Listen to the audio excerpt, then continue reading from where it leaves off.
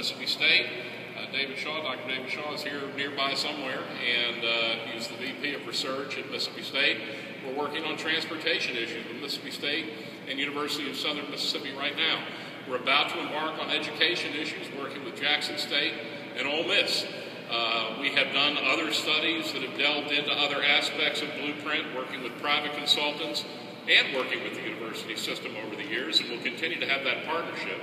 You might recall that Dr. Bounds actually chaired the Blueprint effort in 2011 and really did a magnificent job of pulling all of the resources together.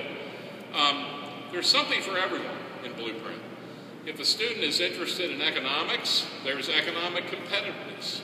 If a student is interested in racial diversity, one of the goals. If a student is interested in focusing, for instance, on how the nonprofit world, that's a significant economic driver in this state, interacts and makes things happen, there's ways to focus on that. So it's not just an economic approach, it's really an approach for moving Mississippi forward. So we're delighted that this horsepower is being put behind this project. We continue to work on implementing the various goals that we have from a business point of view, but Blueprint is really everybody's blueprint. And what we hope is we may find some innovative new approaches that come out of our best and brightest minds who are coming through our university system and really come up with some silver bullets that will help Mississippi move forward. So thank you, Dr. Bounds, and it gives me great pleasure to introduce one of my longtime leaders, Robin Robinson. She's Director of Human Resources and Corporate Relations at Sanderson Farms. She's chaired our leadership program. She's chaired our foundation. She's in line to be chairman of the board of MEC in just 2 years. Great leader, member of the IHL board. Please join me now in welcoming Robin Robinson. Well, good afternoon. What a great day to be in Jackson and in the Capitol, and to have the opportunity to kick off the Blueprint Challenge. What a great day. This challenge, as you have heard, will challenge our students in our Mississippi public universities to find solutions to our state's problems.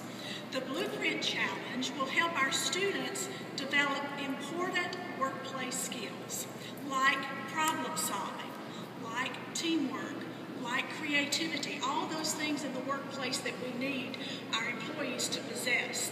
The students will be invited to work on teams, put their heads together, and to come up with those creative solutions.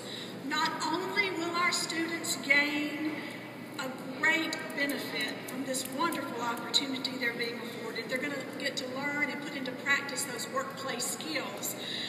Also, Mississippi is going to greatly benefit from those students' work and from their voice and what they've learned that can put Mississippi in the place of greatest opportunity and help us reach those Blueprint goals. The Blueprint goals have a tremendous impact on our state when you stop to think about it. Those goals, as Blake has mentioned, it impacts our economy, it impacts our economic development, and it impacts the quality of life all of us have within our state.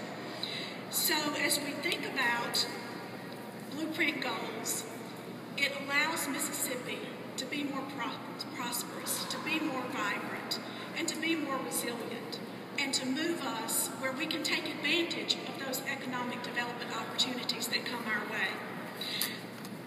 It is a great day in Mississippi when you stop to think about our governor, the Commissioner of Higher Education, the President of the Mississippi Economic Council, all have come together, and I don't know if you have realized this, but you all are modeling what you're asking the students to do in the Blueprint Challenge.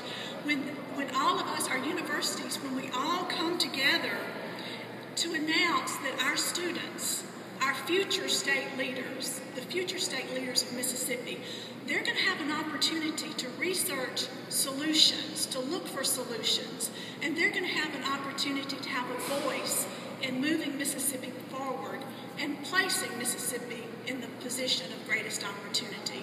So for your great leadership, I want to say thank you, Governor, thank you, Dr. Bounds, and thank you, Blake, for all that you've done and for the opportunity that you're going to give our universities and our students. At this time, it is with